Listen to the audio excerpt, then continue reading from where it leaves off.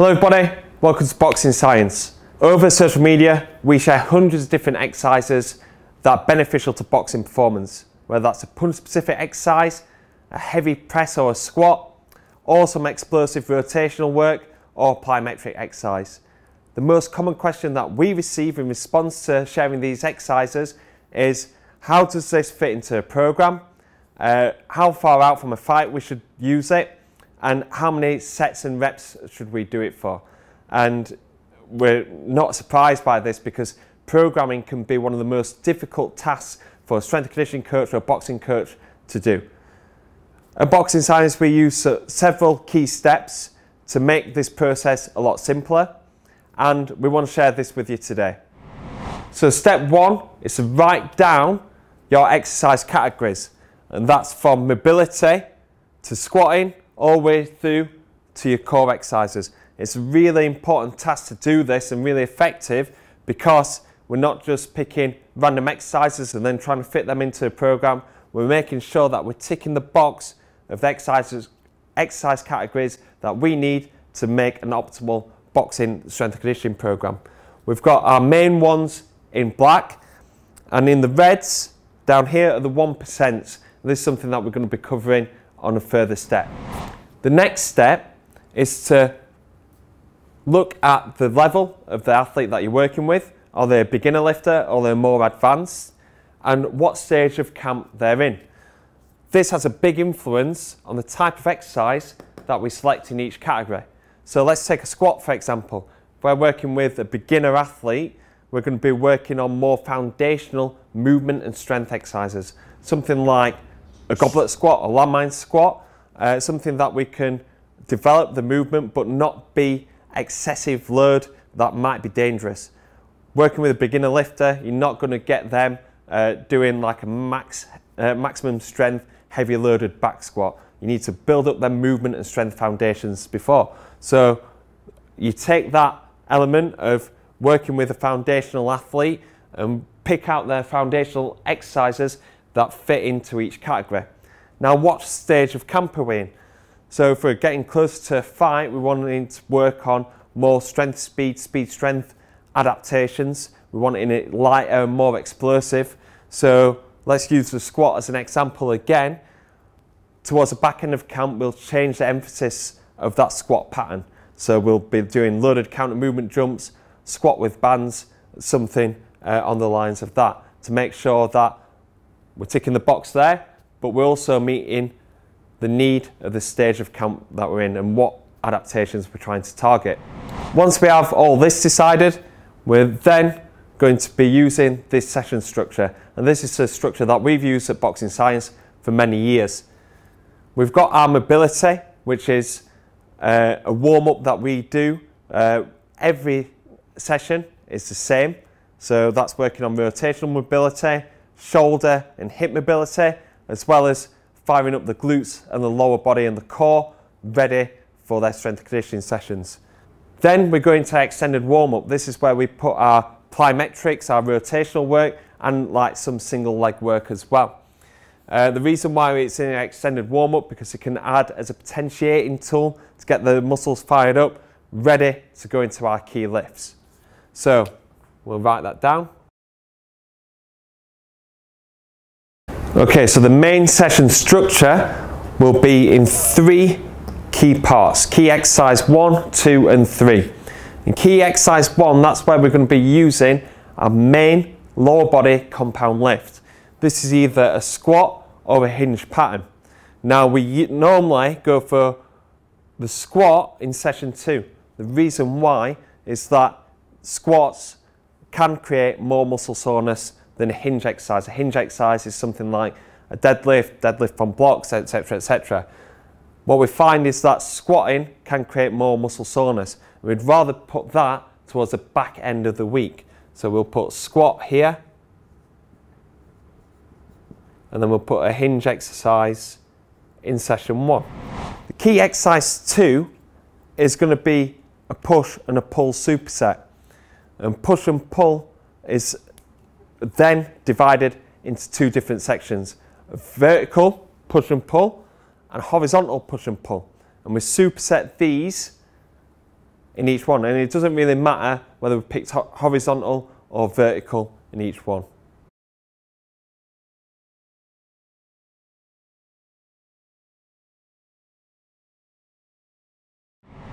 So on key exercise 3 is going to be our single leg exercise.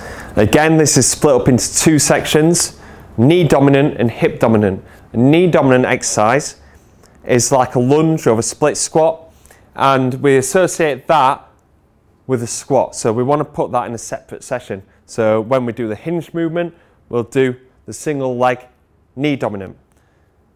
A hip dominant single leg exercise is something like a single leg Romanian deadlift, a single leg glute bridge or hip thrust, and we'd like to put that hip dominant exercise opposite to the hinge exercise, so we're going to put that when we're going to be doing squatting. With this, we're going to do a posterior shoulder exercise as a superset to make sure that we're hitting the rep ranges and a push to pull ratio.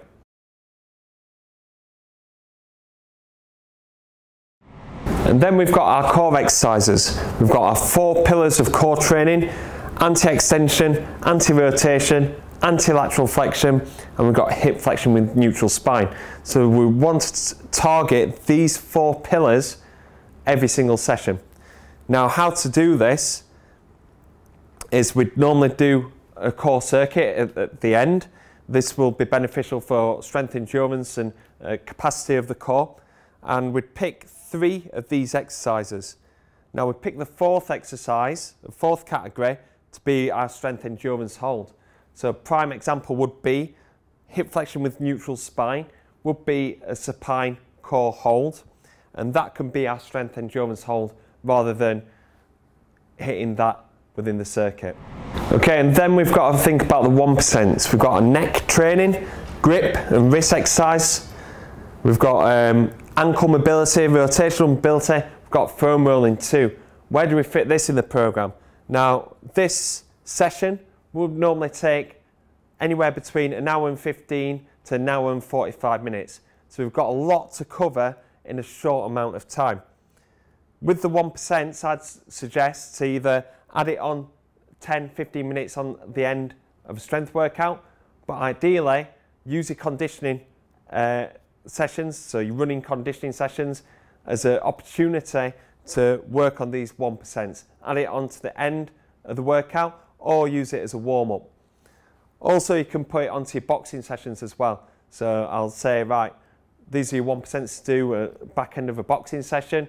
Just do a little bit of neck training, a little bit of foam rolling after, and then you've got time to do the 1%. It's very hard to pick out all these different elements, put it into a 2-day split, and also work on them 1%. So it's dependent on how committed you are, how dedicated you are to work on these around your other sessions within the week. So the next point is to use supersets. Now, a superset is where you do 2 exercises with a very short rest period in between.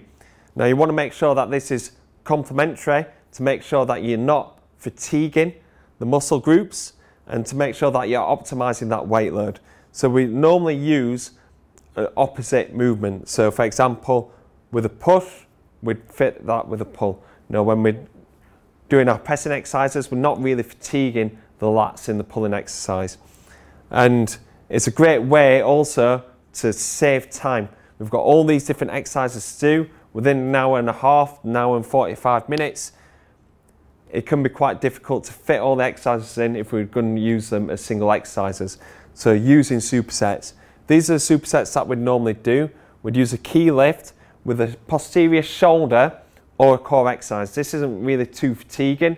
You know, you're not going to do a really fatiguing core exercise when you're doing a hinge or your squat pattern, but it's something to help complement. You know, we like to do manual holds when we're going into like an Anderson squat or something like that to make sure that the core is firing through them key compound lifts. Or we'd do something like a plank row. That's great for the core, but also great to prepare your shoulders when lifting heavy on trap bar deadlift. So these are some ideas to fit in more core exercises within your workout. Again, a push and a pull, single leg with a shoulder exercise, and then using the core training as a little bit of a circuit or strength endurance hold at the end. Okay, the next step is rep ranges. This is something that we get asked a lot, you know, how many reps and sets do we do? When working with a beginner lifter, we normally go towards the muscle hypertrophy phase. Now, this is not to put on muscle mass, and we're not going to put loads of muscle mass on them, but it provides the foundations for strength further down the line. So we'd go for 10 to 12 reps with beginner lifters. Then as we build up our strength foundations, we go 5 to 8 repetitions, 3 to 5 sets. And then strength and power for the key lifts, we'll be working anywhere between 3 and 5 repetitions and 3 to 6 sets. Now, sometimes we'll go even lower than that. We might go to 2 repetitions when we're going towards 90 to 95% 1RM. But that's the general rule of thumb that we use at Boxing Science. Okay, so the final section that I'm going to talk about is progressive overload. We've got to make sure that we're pushing our body to make sure that it's creating them adaptations, and then deloading to allow the body to recover.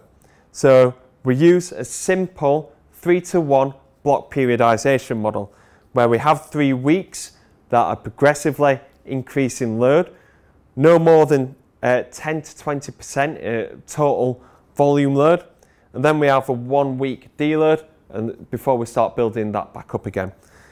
So this is a prime example. We'd do 5 reps, 3 sets, and then we'd increase the rep ranges as well as increasing the intensity as well. So it's nice and steadily increasing 80, 82, 85%, and then we're maintaining that intensity on the deload week, but we've dropped the sets. So we dropped the sets from 5 sets to 3 sets. That's a very basic way to explain it, but that's a very basic way. There's a lot more that goes into it when we're planning out load to deload ratios, but hopefully that gives you a good idea of how we use progressive overload and the 3-to-1 block periodization model. Okay, so that brings us to the end of the video. Hopefully you've enjoyed it and taken a lot from it and now able to plan out your training more effectively and have more confidence in selecting the right exercises at the right time. If you want any help in this, there's loads more information either on the Boxing Science membership or the Train Like a Champion membership, where you can follow our programs that we deliver down here at the Boxing Science Performance Centre. The link is in the description, and if you've got any more questions, fire them in the comment box below or contact me at dannywilson@boxingscience.co.uk. Not a subscriber yet? Please hit the subscribe button and I'll catch you on the next video.